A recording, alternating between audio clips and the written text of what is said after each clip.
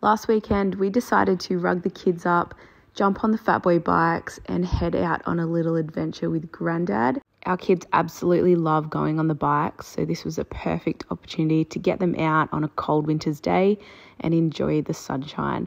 We started off at Cronulla and headed out towards the back of Woolooware Bay along the cycle tracks through Tarrant Point, over Captain Cook Bridge towards Ramsgate and Dolls Point.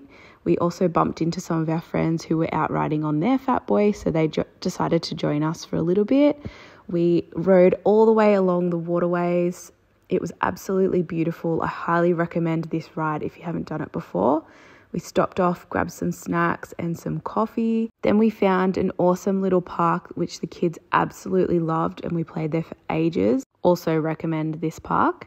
Then they turned a little bit feral and the wheels started to fall off in true kid fashion. So we stopped and had a little sugar hit before jumping back on the bikes and heading back towards Cronulla. Our little one absolutely loves going on the Fatboy bike. It actually calms him down and it's a really nice, relaxing activity to do with him, especially on the days when he's just not really in a good mood. The Fatboy bike is always something that will cheer him up and make him feel a bit better.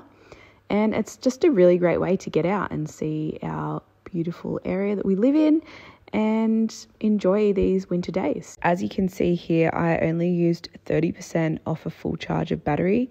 We did 22 kilometers all up and 2 of us on the bike. I did very minimal pedaling. It was mostly on the throttle. So if you haven't done the ride from Cronulla over to Brighton, I highly recommend jumping on your Fatboy bike and giving that one a go.